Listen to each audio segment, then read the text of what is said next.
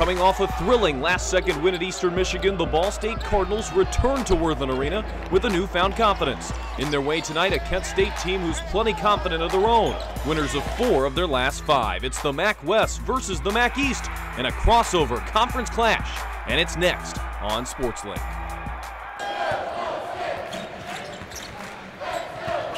Oh, nice pass to Majuk, who got fouled on his way to the hoop.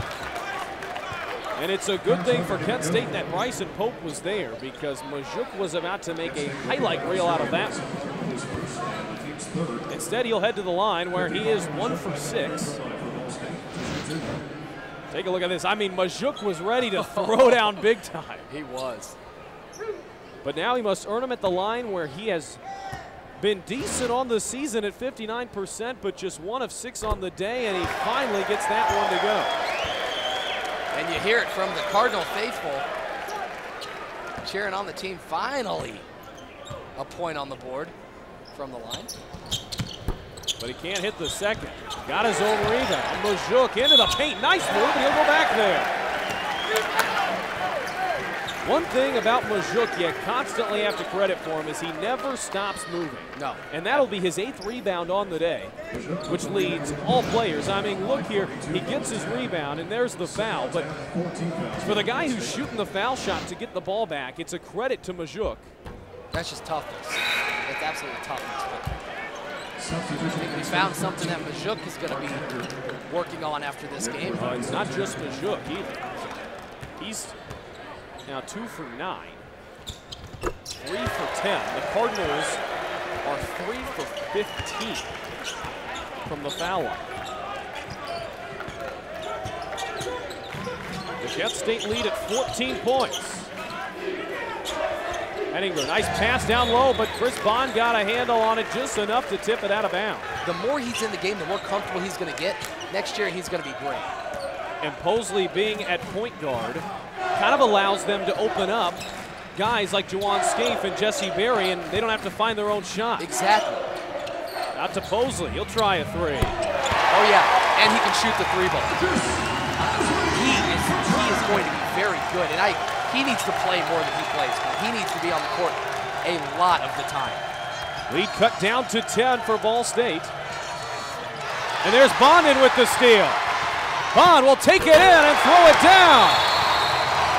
Timeout on the floor. Kent State wants to talk things over as the Cardinals have cut a 16-point Kent State lead in half.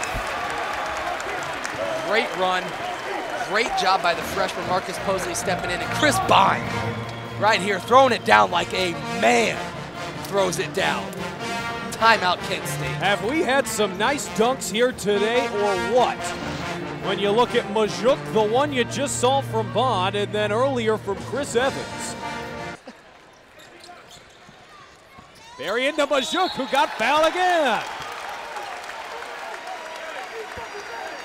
And a nice ovation here from the Worthen Arena faithful as Majuk will be taking his 13th and 14th shots from the line and can get Ball State within a point.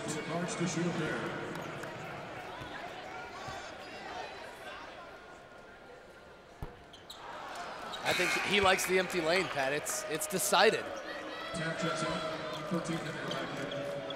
Has one more coming here. Has a student section which was quiet for a lot of the game, now on their feet. Majuk gets that one to go. And for a Ball State team that was down at 18 at one point, it's now a 2-point game.